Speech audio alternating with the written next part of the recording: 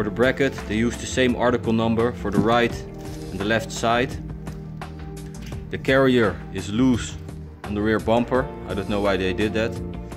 I used double-sided tape. I always double check the part numbers. The alignment of the bumper starts here.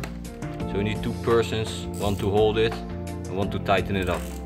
What I meant with the alignment, at the bottom you can put in a big imbus. So you can get the bumper up or down.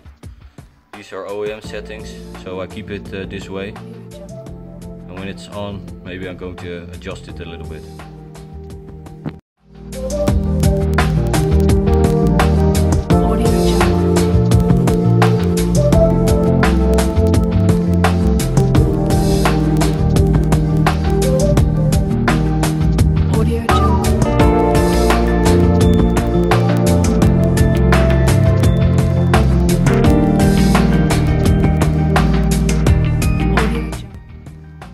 We're on our break, sitting on the couch for the first time, and we pimped out the garage a bit, clean it up, but looks a lot better.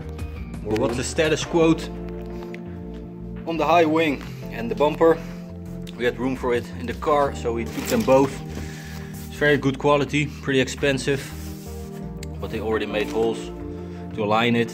Really important, the outside comes out of the car, so it has to be placed really good. We don't know 100% sure if the back bumper is the right one, because there are two numbers on it. We think and hope it's the good one. We already see that the problem is here.